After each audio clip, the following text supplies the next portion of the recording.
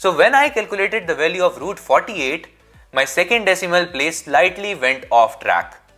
At that time, I didn't notice that. But after I came out of the examination hall, to my surprise and fate, that question was of... So hey guys, welcome back to your own channel with an all new video on the last minute tips and tricks for your Icse Maths board exam. So before I begin, I would like to say you all something. Now that your exams have come, so I strongly recommend you all to stop comparing yourself with others or any other person on this planet. Your competition is not with the crowd. Your genuine fight is with you yourself. And the day you will get to understand this point, believe me, you will perceive the true meaning of success. Moreover, do let me know in the comment section how was your experience giving your first board exam of English language and what do you think was your performance. And even if it didn't go well, please don't worry. There are still 9 more chances to prove your potential. See, every day gives you a lesson and learning from it is most important. Now let's come on to the points which I would be covering in the whole video.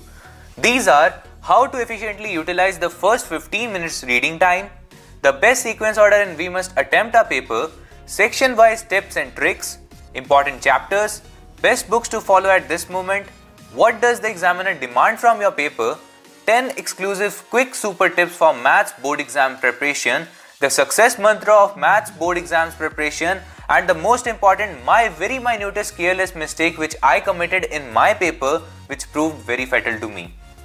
The last 3 points are very interesting, so make sure you watch the whole video till the end. So without any delay, let's move on to the 15 minutes reading time usage. Now that you know how board exams actually work, so it would be easier for you to understand the whole video. If you ask me, I strongly suggest you to apply 5-10 rule. And this rule clearly states that you will use your first 5 minutes in reading the questions of section A. This 5-minute reading will be a quick one where you will only have an overview of the questions. The rest 10 minutes will completely be devoted to section B of your paper. In this time duration, you will choose your best 4 questions which you will attempt later on from section B. In these 10 minutes, you will carefully read all the questions and choose the best out of them which you know you can easily solve.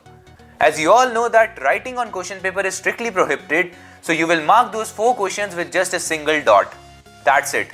Nothing else is required further. If we talk about the best sequence order in which the paper must be attempted, so I recommend you to go with the flow. Starting from question number 1 of section A and ending with section B. The reason is that maths paper requires a lot of concentration power. So if you will fluctuate among questions, there is a much higher chance that your concentration may hinder. Moreover, if you go with the flow, there is a state of continuity which gives you more and more confidence in the exam. Now let's come on to section-wise analysis. As you all know that the section A, that is of 40 marks, is the compulsory portion of your paper. And in this section, mostly short answer and formula based questions are asked. So make sure you have all the formulas at your fingertips. Section A is very scoring provided you know the formulas and application of them in questions. Since section A is a compulsory part, so it contains the questions which are slightly easier than section B ones. So make sure you know the basics of every chapter to score 40 out of 40 in this section for sure. Section A of your paper is the most important portion of your whole paper. Even a single mistake can lead to a great hindrance in your dream to score 100. If we talk about section B, so in this section you have a large number of choices to attempt. Only 4 questions out of 7.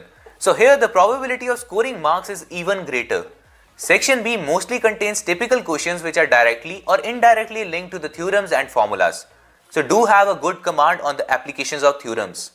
The theorems given in circles and tangents are also very important. Also give more focus on the questions based on graphs which are generally asked in every board exam. They are also very scoring. Another very important point. I want you to attempt 5 questions in section B with 1 question as an over attempt. Because what happens in section B, that a minute mistake can deduct half or even 1 marks from your answer. In order to be at a safer side, I strongly recommend you to attempt 5 questions in section B. But attempt the 5th question only when you have revised all your paper. It means that you will not attempt that 5th question unless and until you have clearly checked your mistakes in section A and section B attempted so far. If we talk about important chapters, those are obviously trigonometry, heights and distances, AP and GP, mensuration, matrices, linear equations, quadratic equations, circles, ratio and proportion, section and midpoint formula, maps and model portion of similarity and probability. See, these are the chapters which had a higher weightage in the previous board exams, so greater focus must be given to these chapters. In maths board exams, you cannot leave any chapter. In some way or the other, almost all the chapters are covered in the board's paper. If we talk about the best books which you can follow at this very moment, those are obviously your Selena book, plus very important, the past 10 years question papers. If you really want to score 100 on 100, you can never ignore the previous year question papers. If you ask me, don't go for the self-study book at this moment. The questions given in that book are of a bit higher level than what are actually asked in your board exams.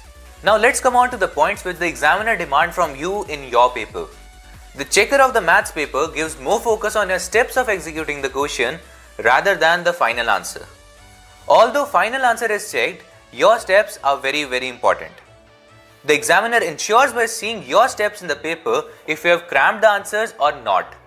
So please don't go for shortcuts. Don't go for straight answering. Solve the question as it is needed. Give reasons in your answers. Also try to give the formulas in the reasons.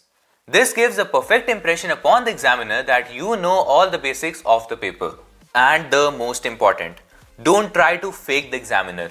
He or she has a much higher experience of paper checking than you can even imagine.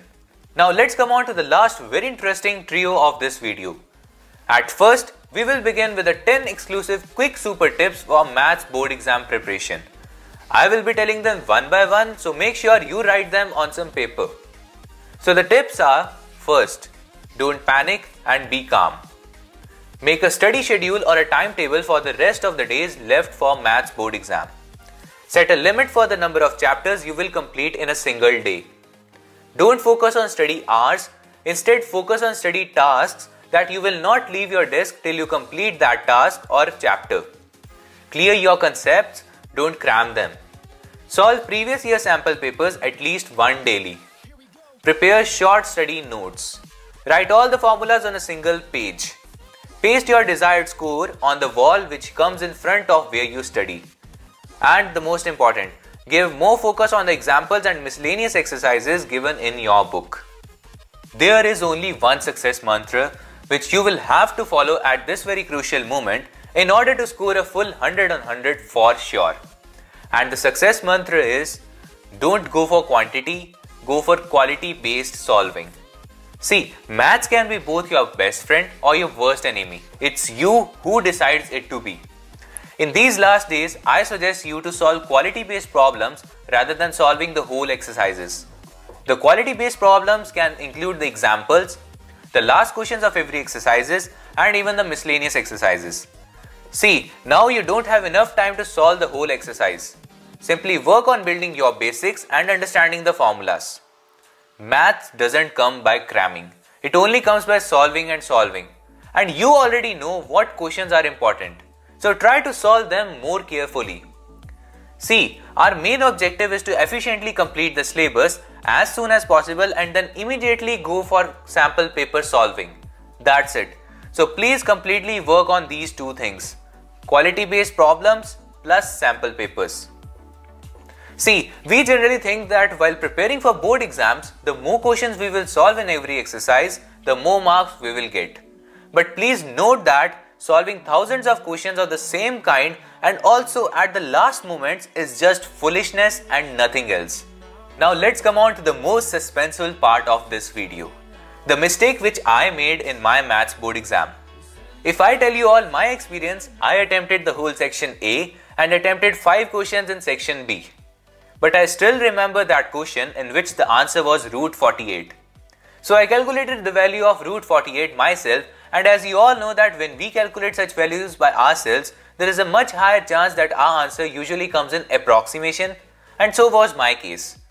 So when I calculated the value of root 48, my second decimal place slightly went off track.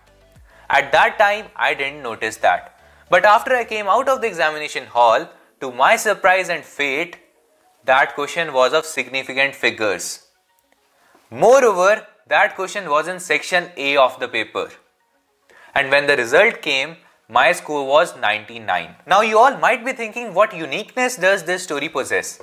Let me also tell you that when you give your maths exam, all the students get a book which is known as the log book.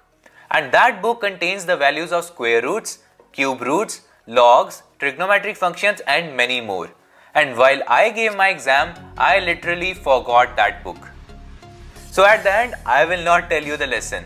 You yourself will derive a lesson from this, and do let me know in the comment section what conclusion did you draw out from this. So with this, we end up this video. If you really like this video, please share this video to at least your 2 friends. Also make sure to subscribe your own channel.